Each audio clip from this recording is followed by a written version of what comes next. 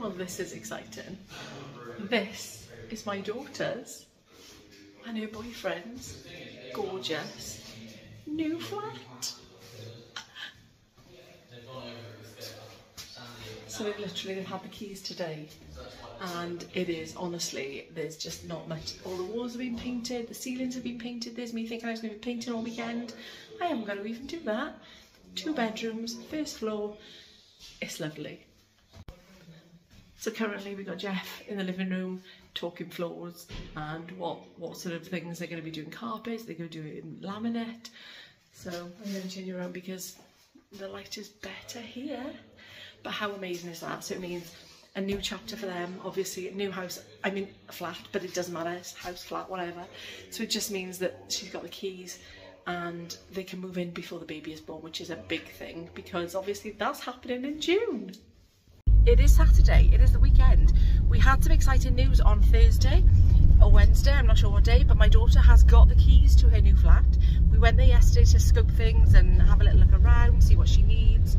So we're on our way now to a lovely sort of recycling centre. It's called Too Good to Waste. It's quite local to us, and hopefully we can find the last bits of what she needs because she's been really lucky so far, and people have been really generous, haven't they? People have been so generous. So we're going to have a little look there, we're going to have a look, see what they've got, and I'm going to bring you along for the ride. Just driving through the valleys and commenting how lovely the mountains are. Look at those gorgeous views. We are lucky where we live. If you're lucky enough to have something like this close by, it's well worth popping in because you might find yourself a real bargain.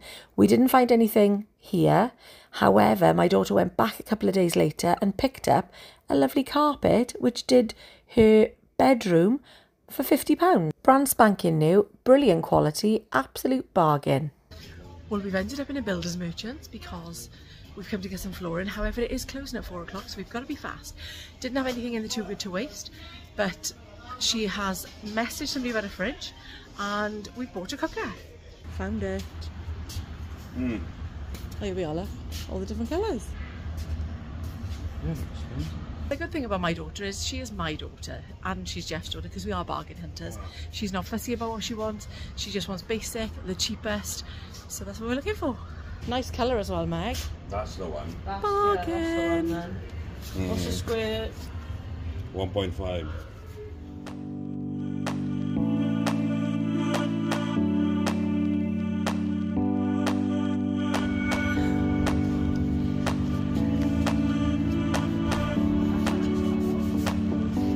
Very nice. And while I've been loading all that in there, that's what my husband's been doing. Oh, happy days. Well, that's 2 good jobs done today. 2 things ticked off the list. So now tomorrow we need to get the rest of the flooring because we didn't get it all. And now I think we're going to try and convince Jeff to go to Costco. We'll see.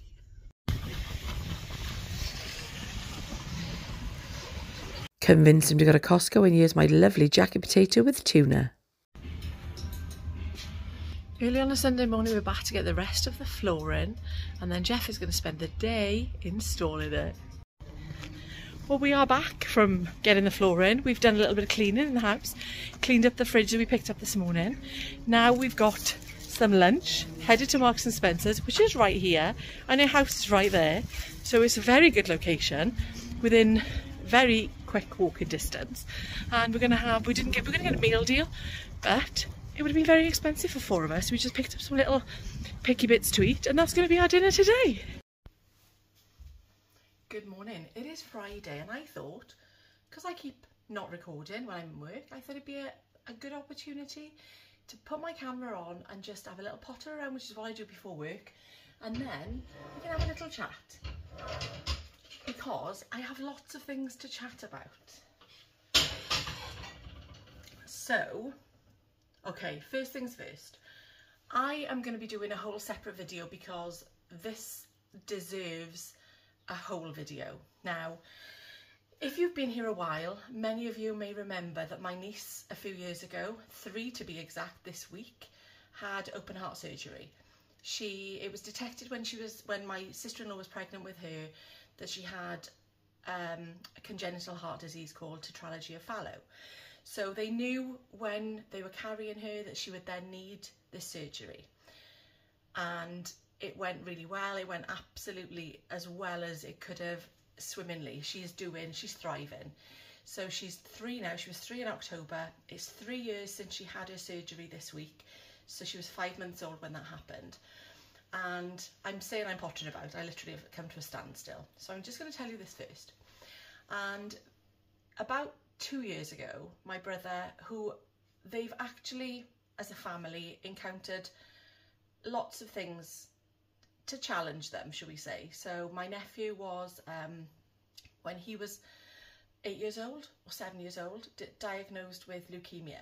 So they had obviously all the things that go with that, but then what he wanted to do was to do something to say thank you to the air ambulance, who obviously helped to take him to the hospital when he was very poorly. So for that they did a walk. He was thinking along the same lines, and that's what they would do with Pixie, is my niece's name, for Pixie. So to say thank you to Ronald McDonald House in Bristol.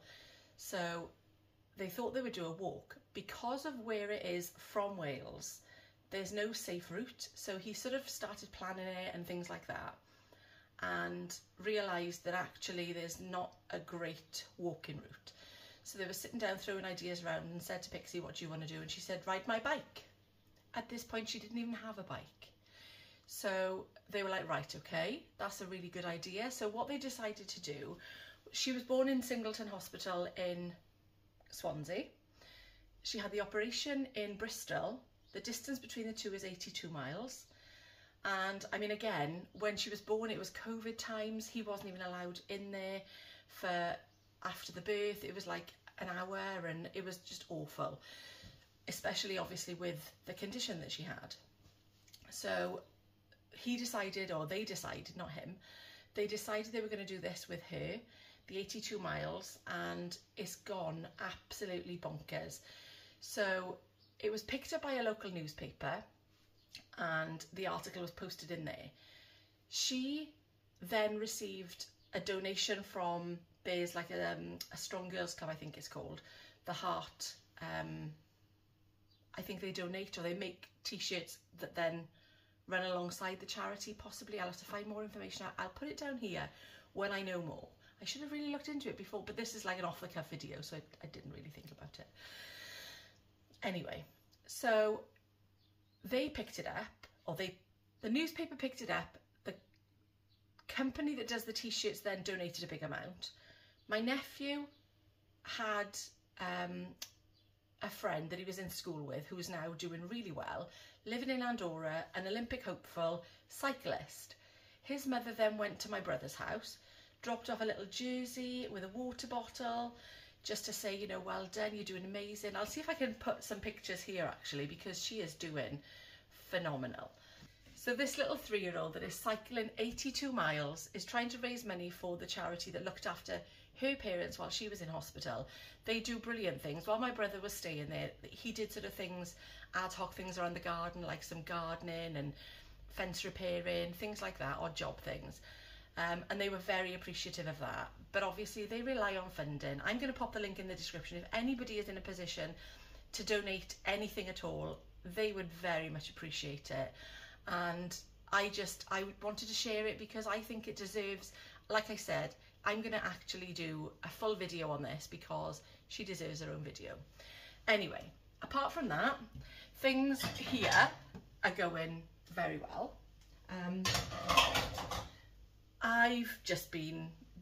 I've been obviously working this week. So as you know, I did explain the other day, I've got a holiday coming up and I'm trying to get back into the healthier eating thing. Not going well at the moment. Well, it is going well in the sense that I've been doing okay, but I was going to do some little snacky bits like my soft bakes and chop some carrots and things. I got hardly any food in the house. Except I did go down a bit of a rabbit hole on TikTok this morning. This has got nothing to do with food. However, I did hear from my friend the other day that you can buy like wonky fruit and veg off TikTok. So I might need to look at that. I rarely go on TikTok. I went on there this morning. I saw that there was these 90 toilet rolls reduced. I put them in my basket the other day. They were £17. And then when I went on there today, they were down to £8.99. So I've ordered my very first thing off TikTok. I'll let you know how that goes. But it looks, I mean, they look, if they come, they look really good. I don't know anybody that has had an issue with ordering from TikTok, so we'll see how it goes. But £8.99 for 90 toilet rolls, 3-ply, scented. I'm going to keep you updated with that one. Apart from that, there's not really much else going on with me, except, can you hear how quiet my house is? It's going to be like this from next week pretty much all the time. So my daughter is moving out. We knew that was going to happen. She's got a baby on the way. They've got their own flat as of, well, they've had it a couple of weeks, but they've been doing bits to it, putting the floor in, that kind of thing. Is lovely. I think on Monday the broadband gets installed, which means that because her boyfriend works from home, they can then move in fully. Jack is going on holidays next week, although I have got a visitor. I've got a visitor in the form of my friend's dog. Now, she's going away for a couple of days. I've got the dog here, and it probably is quite good that it's quieter in my house when she's here because she is blind. She's getting old. She's 14, nearly. Crazy. Her and Izzy are the same age. So I've got her coming to stay for a couple of days. She has gone viral on TikTok see, it's all about TikTok this week. She's gone viral on TikTok this week. Now, a couple of years ago, she posted about, not pigeons, seagulls in Tesco's car park. 2 million views. This week she's posted about the dog. She's gone up to like 100 and something thousand, I think at the last count, it's about 146,000. People, I'm going to link that below as well. I'm linking everything below this week, today. So I've got her coming to stay, I got a little star coming to stay with me next week. Other than that, did I go off on a tangent then? Because I do tend to do that. I was talking about my healthy eating and how that's going, but I had a message yesterday. I don't know how this is going to pan out, but the message, hang on, those plates were lower down. The message I had was off my lovely friend, oh, wrong one, hang on a second, so I bash my cupboards and make a mess and ruin my kitchen. Off my friend on Instagram, and she initially messaged me because she found me through, I say my friend, I know we've never met, but I am the type of person where when I start talking to people, I just consider them all as my friends. It's like everybody that comments on my videos. When you've got a community like this and you message people daily or weekly, you just come to think of them as friends. Am I being weird? Sorry if I am, but that's just me. So I had a message off her. She actually, as I was saying, found me through my Philippines videos, lives in the UK and is going to the Philippines next week. But we've been in contact and she messages regularly. She messaged me yesterday and said, well, actually it was Monday, but I didn't check my Instagram messages because I'm rubbish. And she said, how about doing, like, because I'm going down the sort of healthy walking, because I'm working from home, how about doing like a live? I've never done anything like that before. I don't know how it would work, but I'm up for that. Let me know in the comments below if you would want to be a part of like a little, she said, walking group. Now, I don't know how it would work out. I've not really thought about it properly yet, but I feel like that would give me a bit of motivation. And if I'm gonna motivate others, because I've seen a few comments saying, I'm so glad you're back on it this week, it's gonna motivate me to get back on it, and no pressure, Beck, except that's a lot of pressure. It's not. But I'll show you, in fact, I'll pop here the meals I've had. I've been on it as in healthy eating, balanced eating, doing that kind of thing and loving it. So I'm going to finish putting these dishes away because it's quite clear to see that while I'm recording and talking, I'm not actually getting the job done. So I'll pop back to you in a sec. Okay, I'm sitting down. I'm at my desk, but I was just thinking about things as I was over there. And what I want to explain is that while I am, hang on a second, while I am trying to eat healthier and do some kind of balanced eating, what I don't want to explain is that I don't want to get consumed by the whole diet culture or calorie thing. I'm trying to sort of steer away from that, and not for any reason because it was messing with my head or anything like that, just because I really feel like if I want to try and do something that is sustainable I don't want to do something that I have to carry on with, in the sense that that's not really making sense. But what I'm trying to say is I just want to find a way where I can eat healthy, be healthy, because I'm never, let's face it, I'm never going to be a size 10, and I don't want to get to that stage. I mean, if I could, then yeah, brilliant. But I've resigned myself to the fact that I think my ideal kind of weight is around about sort of the 14 and a half stone mark. And if I can get there, then I want to get there. So I want to do that in a way that I can keep up with, that I'm not putting too much pressure on myself. And this week has gone swimmingly, it really has. I've had little treats here and there. I'm not stopping myself from having anything. And let me tell you what I found has been amazing. Distractions. Doing some cleaning. Going for a walk. Putting a little exercise video on YouTube on. Amazing. It makes so much difference. Hang on. I didn't go back to my video because work got really crazy. What I was saying is, what I have found that works so well, distraction. Keeping busy, which I know is not always possible, but what I've been finding is just, and especially since there's just me and Jeff here at the moment now. So Jack is away on his holidays, Megan has moved out, so it is just the two of us here. Keeping myself busy has stopped me going to the cupboards. However, what I have been finding is that the snacks are still creeping in, and I'm not saying I want to restrict myself completely, but I don't want it to become a habit, which is obviously what's happened and why I've gained the weight that I've gained. So I'm just gonna try and do the whole distraction, balanced eating, see how I get on. I really don't want to be in a position where I'm spending a lot of money on products through different clubs like Slimming World and the calorie counting app, even though that's not very expensive. I don't want to have to keep inputting details, and I feel like that I just want a healthy relationship with food is what I'm trying to say basically. That is the what you call it, the bottom line. So I'm going to see how I get on, see how I do, and I'm just hoping that that's a place that I can get to, and I'm sure that's what everyone strives to.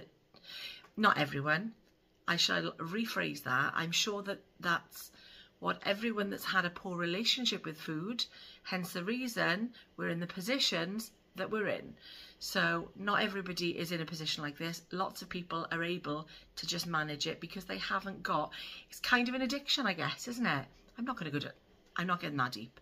I'm going to end it here because it's been a while and I'm just now into I feel the right mindset, and I hope you've all had a lovely weekend.